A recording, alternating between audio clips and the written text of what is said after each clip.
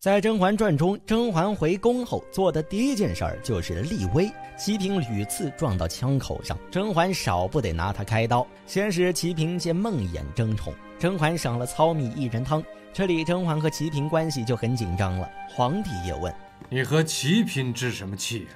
然后甄嬛说：“皇上以为不过纵容祺嫔几次，却不想后宫众人以后都会群起效仿，新贵人之流，日久难免心生怨恨。而祺嫔之流则恃宠而骄，如此一宫不宁，则后宫不宁。”甄嬛这话有理有据，就是皇帝也没法说什么，明目张胆地敲打祺嫔。本来到这里，甄嬛的目的也就达到了，太后也已经对甄嬛放下戒心。在甄嬛回宫的第2天，祺嫔就带着新贵人来拜访甄嬛。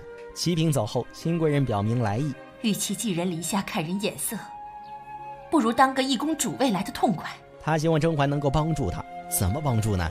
祺嫔上头有皇后，别宫而居是不可能的，那么就只有拉祺嫔下马。这个请求却是惊到了甄嬛，甄嬛未置可否，反而拿了矮子松试探新贵人，结果没能得偿所愿。甄嬛在长街遇到安陵容，与安陵容进行了一番对话。安陵容最后说了一句：“这是新贵人送我的香囊，姐姐喜欢这味道吗？”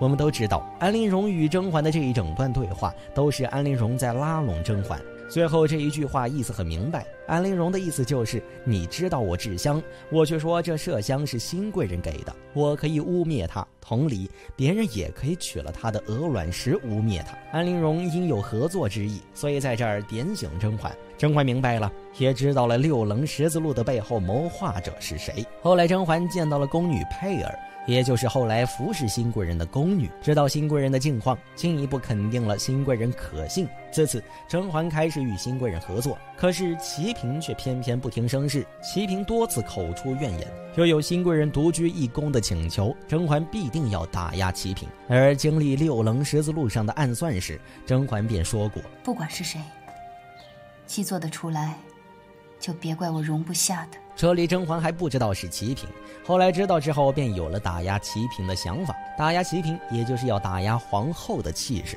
而这中间最重要的助力就是新贵人与佩儿。那么佩儿为什么还会忠于甄嬛呢？因为佩儿从前是甄嬛的宫女，分在储秀宫受尽了苦楚。新贵人没本事，甄嬛荣耀回宫，佩儿知道甄嬛是唯一可以解救自己的人，尤其是在甄嬛示好的时候，佩儿马上答应她继续做内应。从她那儿知道祺嫔必定会责骂宫女，特地带了皇帝去的。这一日祺嫔又说不舒服，本来皇帝是不准备管的，可是甄嬛却说：祺嫔的性子是要强了些，但也不轻易抱病喊痛的，不如皇上去看看，臣妾陪着皇上走走，就当是消食了。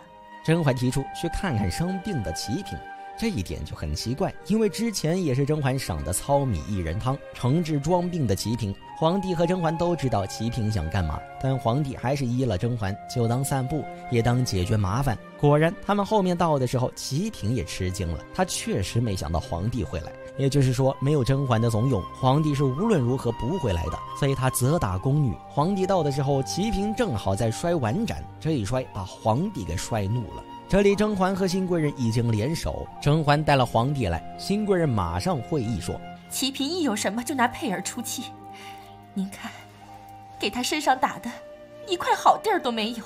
皇帝知道祺嫔怨恨永寿宫熹妃，甚至拿宫女出气，又装病争宠，已是很不满意。接着新贵人说出缘由：她日日以嫔位的身份来压臣妾，臣妾连自己的奴婢都不能救啊。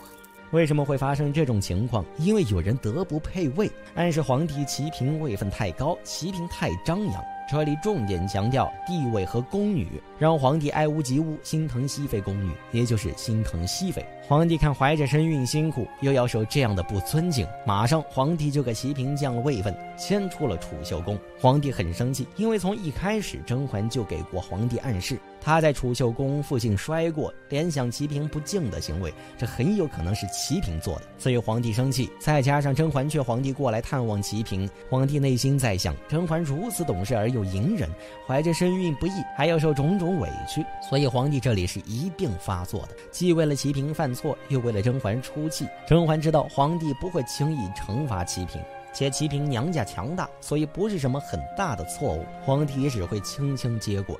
而此时涉及甄嬛龙胎，又恰逢皇帝特别喜爱甄嬛，祺嫔自然是撞在枪口上了。这一出气是实实在在的给甄嬛立威了。皇帝和甄嬛撞见祺嫔打人不是偶然，但若是皇帝不偏心甄嬛，祺嫔打人也不过就是宠妃教训奴才这样的小事儿，皇帝也不会过于在意。